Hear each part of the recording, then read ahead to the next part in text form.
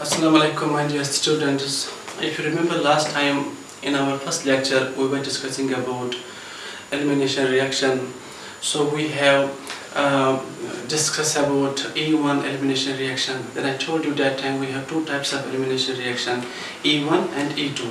So let me remind you and give some more practice problems on E1 elimination reaction. Then I will start E2 elimination reaction, and if possible we will try to focus on oxidation reduction reactions also.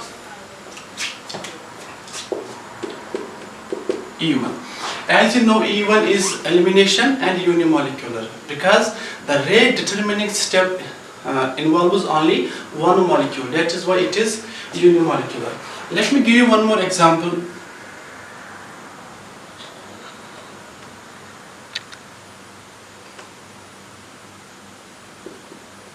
If we have this molecule, we have to give E1 elimination reaction. So if you see, what will be the name of this compound? 1-bromo, 1,2-dimethyl cyclohexane. Now if we have to give, you know, in E1 elimination reaction we have two steps. Number one is formation of tertiary carbocation, and the second step is abstraction of hydrogen from the beta carbon. So you know this, the carbon where this halide is attached, we are saying it alpha carbon. So this will be beta carbon and this will be also beta carbon. So we have possibility of release of two hydrogens, two beta hydrogen, either from one, either from two, either from here, either from here. So you know, then we have to use Z-Series rule. The highly substituted alkene will be the major product. So let me show you. So in step number one, what will happen? In presence of alcoholic KOH. So this alcoholic KOH, this strong base, it will give us OH minus. Now the first step is carbocation formation. So in carbocation formation, this will go like this.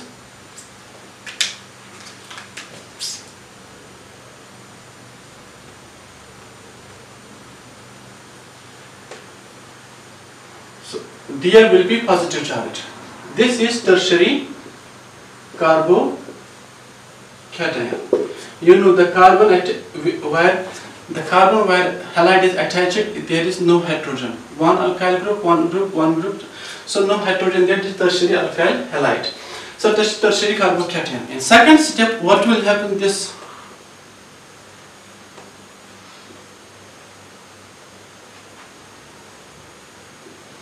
tertiary carbocation in presence of OH minus. So there is possibility of release of hydrogen either from here or from here. You got it? So if hydrogen will be released from here, double bond will come here.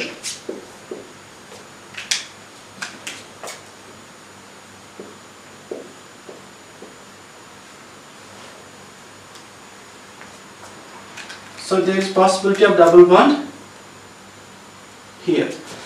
This is, if I consider it as A, this will be B. Then what will be the other product?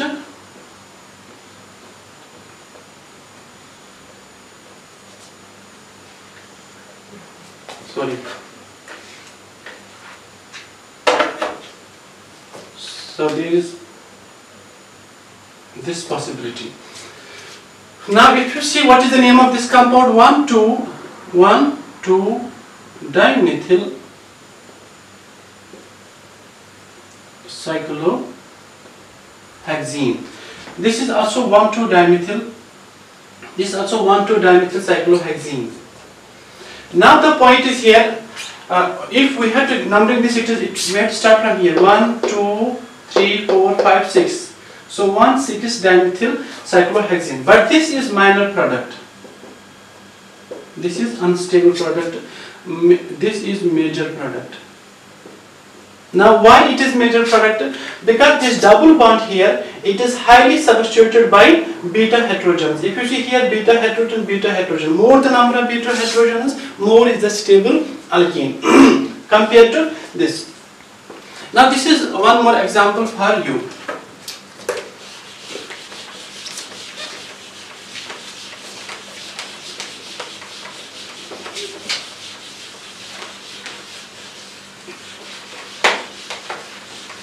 Now I will give you some more practice problems related to it for your as a homework.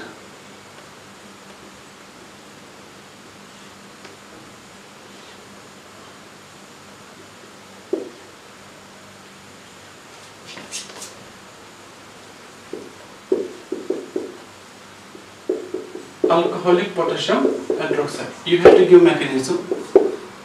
Number 2.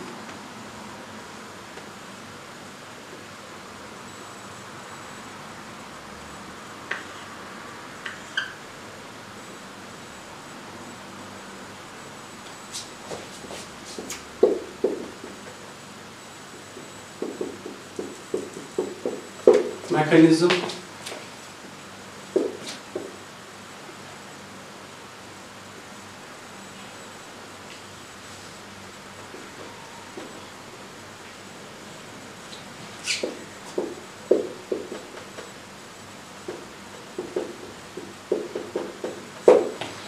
So you have to give mechanism of all these 3 reactions, stepwise mechanism. First step will be the formation of tertiary carbocation. Second step will be the abstraction of hydrogen from the beta carbon.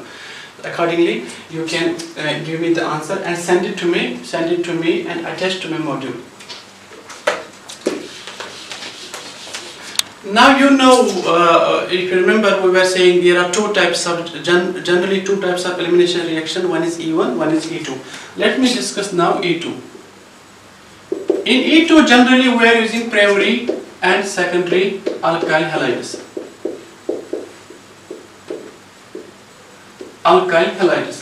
The problem with primary and secondary alkyl halides, there is formation of primary and secondary carbocation. So primary and secondary carbocation are much less stable than tertiary carbocation.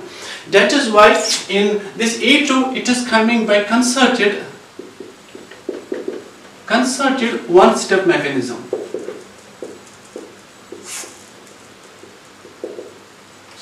It is a one-step mechanism. So how? Let me give you some example. For example, if we have, what is the name of the compound? 1, 2, 3, 4.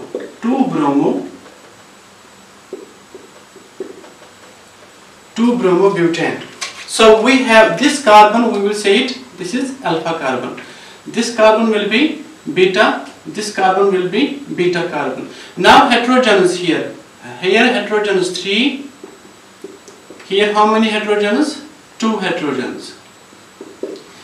So we have here 3 heterogen, here 2 heterogen. These are called beta heterogeneous. This is called alpha carbon, these are beta carbon. So these heterogens are beta heterogeneous. So what is happening here? When we are doing this reaction in presence of alcoholic KOH, it is releasing OH minus. It is a strong base. So once this is coming out from here, once it is coming from here, so it will become positive charge. But at the same time, this OH is attacking either this hydrogen or this hydrogen. So now it depends upon the stable product. As per the Z-Stevens rule, it can attack on this, it can attack on this. But the most favorable product is when it is attacking this hydrogen. So this OH, it will attack on this carbon, because it will come out. So it will go like this. It will come out as H positive. They will make water. H positive plus OH minus, they will make water. This bromine plus K plus bromine minus, it will make KBr. So what will be the product? This double bond will come here. We will be having possibility of 2 products. This is one possibility, and if this hydrogen has been removed from this carbon, then double bond will come here. So if I say now this is A, this is B. So this is A product and this one is B. What would be the B now? So it would be the name, this is butene, butene 2, this is butene 1. So as per Sisyphus rule, as per Z-Sisyphus rule, this is the major product, this is minor product. As per the reporters, it is near about 81%. It is near about 19%. This is about E2. So it is one step mechanism, concerted mechanism.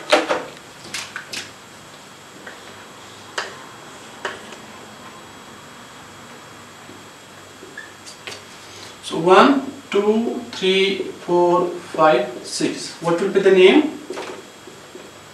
2-bromohexane. So this carbon will be alpha, this carbon and this carbon, they are beta. So heterogeneous from this carbon, heterogen from this carbon, they are beta heterogeneous now. In presence of alcoholic KOH, OH minus will come out from this. So what will be the mechanism? This bromine will come out. Here will be positive charge. So from here and from here heterogen.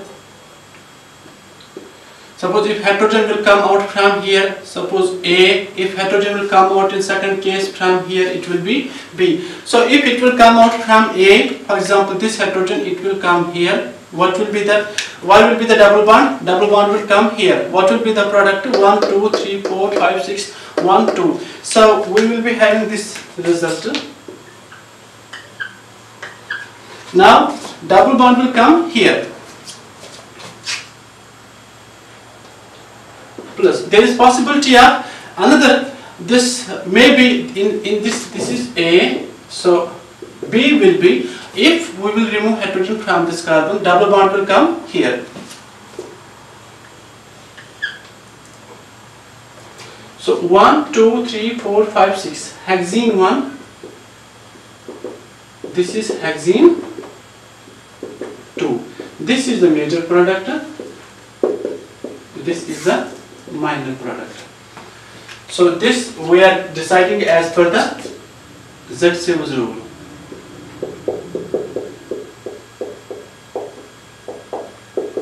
So keep in mind. Now if I will give you some practice problems related to it, you have to do it, you have to work out them at home and send me the feedback. I hope you understand the mechanism. So the mechanism is very clear, it is very short mechanism, one step mechanism. You have to show here bromine will come out, it will connect with, it will react with K positive, it will become KBr. Similarly, there is possibility of abstraction of hydrogen from two carbons, either this carbon or this carbon, because these are called beta carbons. So hydrogens attached with them are called beta hydrogen. So there is possibility of this hydrogen. So generally it will become hexene 2. If there is abstraction of hydrogen from this carbon, it will become hexene 1. This one is major product, this one is minor product as per Z-Sisyphus rule, or we can say Sisyphus rule. Now I will give you some examples of some practice problems for E2 reaction. Number 1.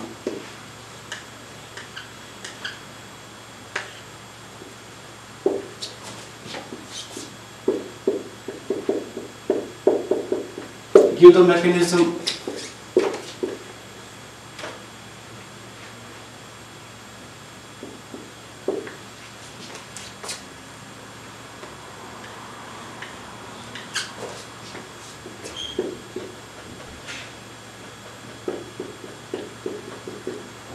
Give the mechanism.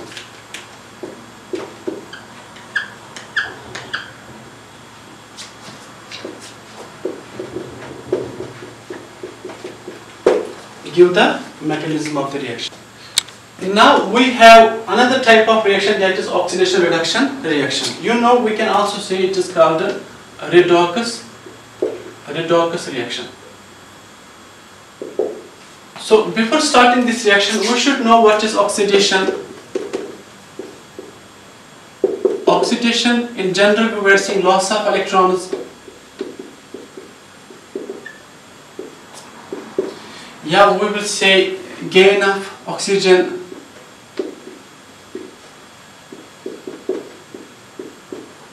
Yeah, we can say removal of hydrogen.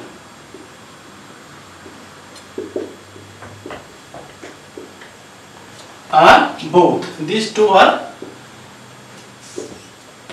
so either there will be a gain of oxygen or removal of hydrogen, or they will be both. Now this is one term. Number two is reduction. What is reduction? It is opposite. So if you see here, loss, here will be gain of electrons. So here it is gain of oxygen. Here we can say addition of oxygen, addition of hydrogen. Instead of oxygen, we will say here hydrogen. Here it is removal of hydrogen. We can say removal of oxygen. The release of oxygen. Yeah, we can see both alternatively. So this is the basic definition of oxidation and reduction. Now let me give you some examples of oxidation reduction reactions.